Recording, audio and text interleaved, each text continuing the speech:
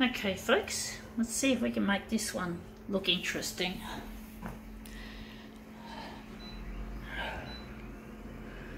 Alright, let's see what we've got.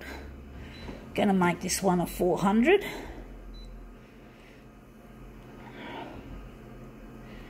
Okay, let's see how we go with this.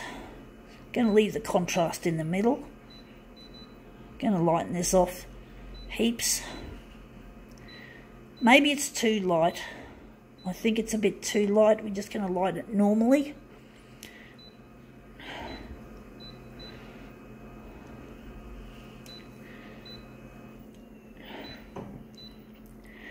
Alright, let's see how we go with this. Alright, let's see what we've got to bring. We've got here a guide to the gardens of Kyoto. We're going to use this. We're going to take this section out of that image. So we're just going to put that on the glass like so. Hope we can make something good out of it. Just going to gently drop the dock feeder on it. Let's see how we go. The scanner's making a bit of a squeak noise again. Like that, just a little bit. Let's see how we go.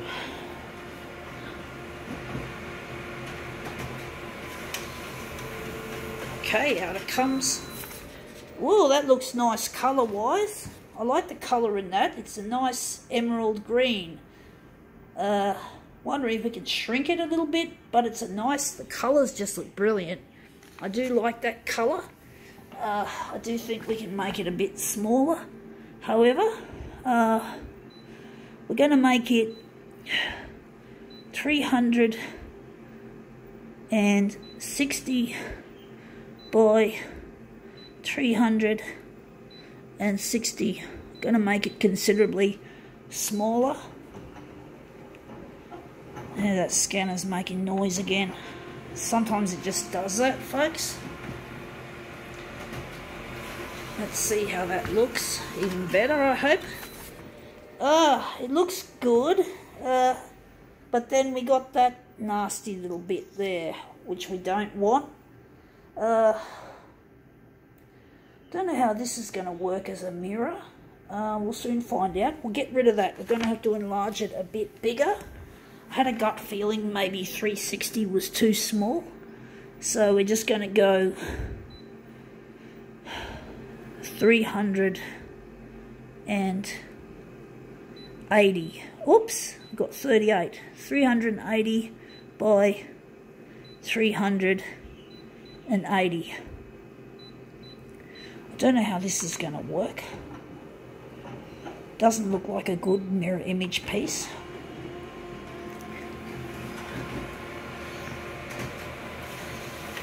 Let's see how that looks. We've gotten rid of that nasty bit of white.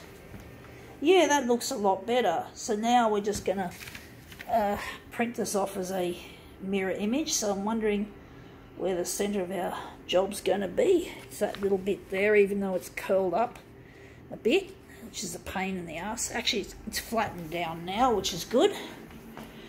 Paper's a bit curly. I just got some new damp rid put in my closet today. The good thing was I went to Coles, and at Coles they had some damp rid refills. So instead of replacing the whole plastic container, I was able to refill the current one.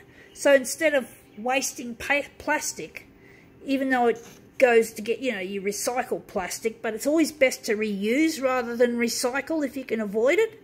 And basically I found it was really good to see that they had those in stock, which you don't normally see. But it was good to have them in stock like that, instead of just having to replace the whole container, which I'm really happy with. So I just have to let this damp rid take effect. Paper might have already been damaged already by not having any fresh damp rid. I do have a shower in my bedroom, which is the bedroom is where, of course, where I'm doing these demos. So basically I do get a lot of steam, and that just makes the humidity in this place a little high for using a photocopier. You can't help it. I haven't got the money to buy a place where I can just put a make a dedicated room to do my work. I can't do that. Now this is really bad curling, so you're not going to see a very nice rendition of this job. Hopefully, whatever, I just fucked it. It looks shit house, folks.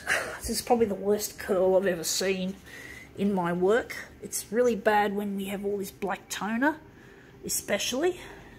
It's really heavy. This is not good, folks. You can just make out what it's supposed to be. Sorry, folks, about the letdown. Gotta go.